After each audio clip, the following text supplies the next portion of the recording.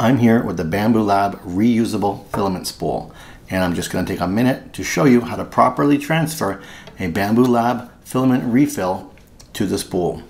This is the core of a Bambu Lab filament refill. This is the reusable spool. To open it, you're going to grab both sides and twist in opposite directions. It will pop open. This is the important part. You will notice on the longer section of the spool, there is a notch. If you look at your filament refill core, you will notice there is also a notch. This notch must line up with the notch on the reusable spool, or else the core will not sit low enough. If you do not line up the notch, the spool will sit on top of the notch, creating a small gap.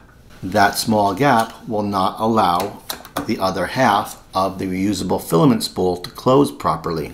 So when installing a filament refill to the reusable spool, mind the notch and make sure the filament refill is clicked into that notch. Now you can take the other half of the filament spool, push it together and twist in opposite directions till it clips into place, and you've successfully refilled your Bambu Labs filament refill to the reusable spool.